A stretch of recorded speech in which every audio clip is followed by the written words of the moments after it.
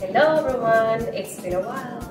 I'm back here with a simple dish from, I don't want to say because then I'm going to get in trouble. Every Latin American country is going to say, oh no, that's me. It's like, you know what, it's Dominican because I'm Dominican, I'm going to make it the Dominican way. But in all fairness, it is a very traditional Latin American dish. And how are we going to call it since every country has a different name as well.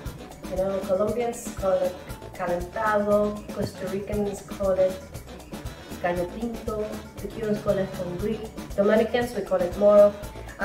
We're just gonna say it's gonna be rice and beans all together, okay? Because you can also make it separate, right? So I love this dish because I grew up eating it, but I also like it because it's very simple and most of the ingredients you probably already have on your fridge or in your pantry. And even if you don't, I can easily help you to make your chopsticks, okay? So I'm gonna try to keep it simple, but most important, I'm gonna try to keep it healthy. Salud! I'm drinking beer tonight because, I don't know, somehow in my head it goes better with this dish. So, Presidente beer, to be more specific. Let me introduce you the ingredients. As I promised, I'm going to try to keep it as simple as possible. These are onions, and as you can see, there's tons of onions in here, probably a large onion and a half. Here I have a mixture of red, green peppers and celery chopped all together. Normally in Dominican we use cubanela peppers, which are like light green bell peppers. I mean regular peppers, but again, we're in survival mode. That's what I got, that's what we're using. Here, cilantro, and I'm using probably more than what most people use because I love cilantro. If you don't like cilantro, or you're one of those people who think that it tastes like soap, then don't use it. But do not replace it with parsley, please, because as much as they look alike, they have very different tastes. This is garlic. I put like 3 cloves, I believe, which is like a tablespoon and a half, if I'm not mistaken.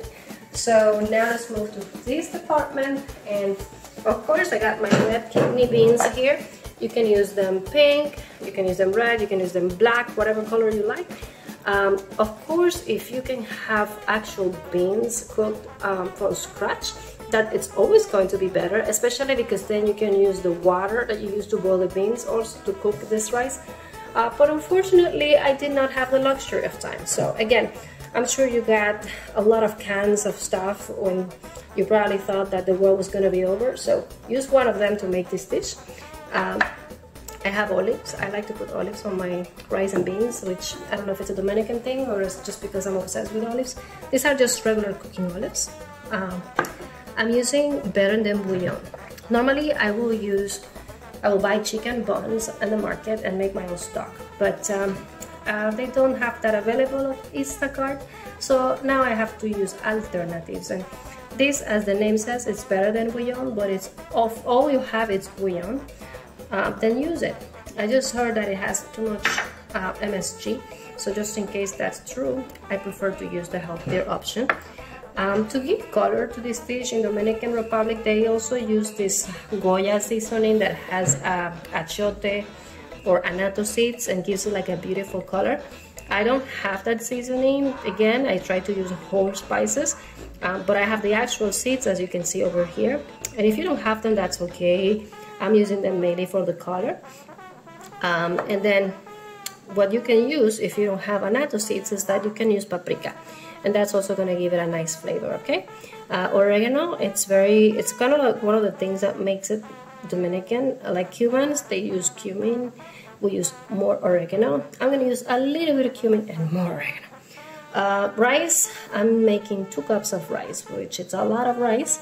But you know, even though there's only 2 of us in this house, we like to cook so that we can have leftovers.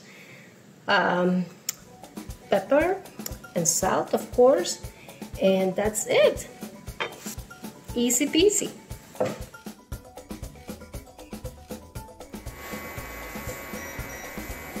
So my oil is hot now, so it's time to put these onions in. I'm gonna use the spatula so I don't make too much noise.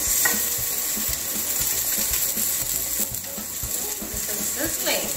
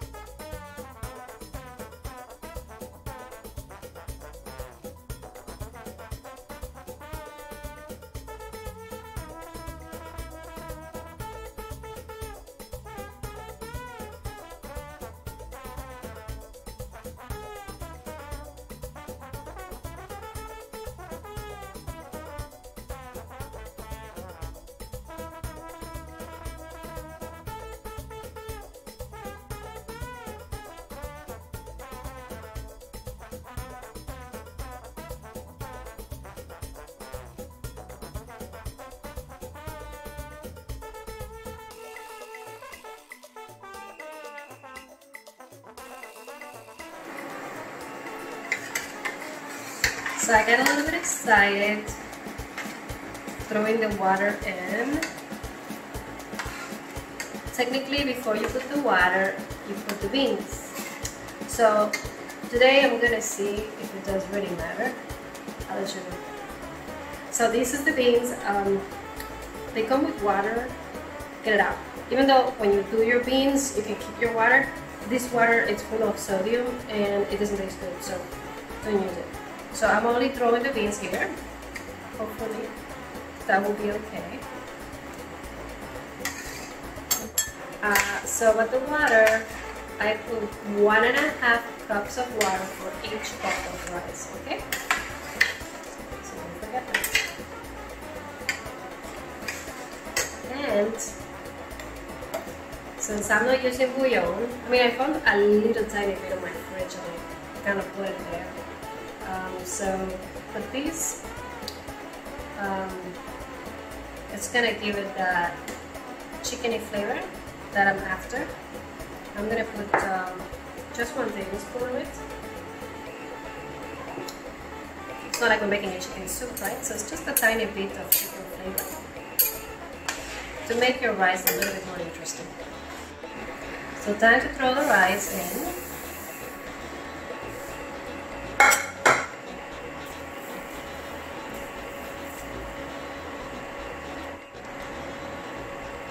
Salt.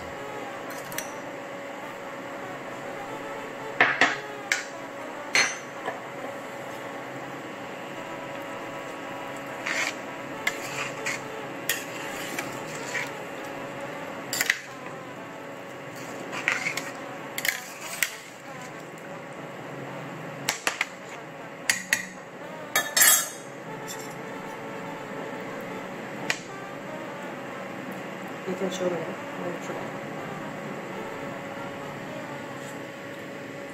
It's always good to try your food so that you make sure it has enough salt. You always want to have it a little bit salty, not too much, when it comes to the rice, because the rice absorbs all the sweetness. So make sure you can feel the salt. It's boiling now. I'm going to let it boil for a couple of minutes until it dries a little bit, not too much.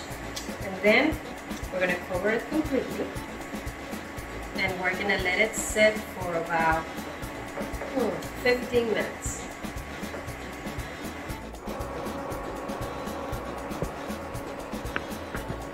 So it has been about 18 minutes since I put the lid on top, and because this has a glass lid, I've been observing my rice, making sure that it's cooked.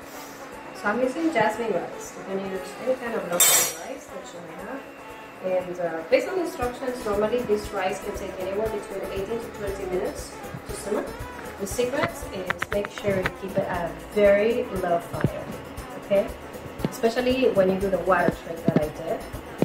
So simmering is key. So now let's open it. And what I'm going to do, ooh, it smells delicious. So I'm going to remove this rice. You see?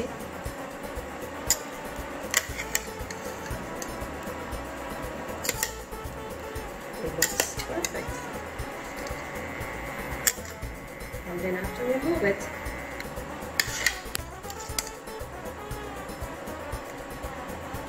because remember, I am a cilantro lover. I'm going to put even more cilantro here, because also it looks so pretty. And then I'm going to turn it off, and I'm going to put the lid back and let it rest for another 5 minutes.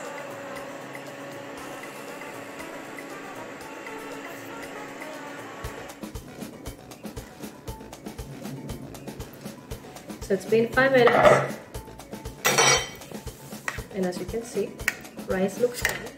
This is how I like it. I like it to be dry, not smushy. I'm gonna just give it a try because I actually have dinner already. So let's see whether putting those beans before or after the water make any difference on the taste. And it's really, really hot, so hopefully it won't burn.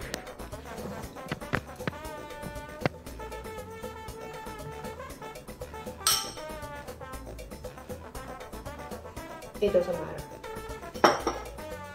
So thank you for watching my show. Next time we're going to do something to accompany this dish, which could be a chicken stew, it could be so many wonderful things. This dish goes really well with everything. Or if you're a vegetarian, you know, it goes on its own. So thank you for watching and see you next time.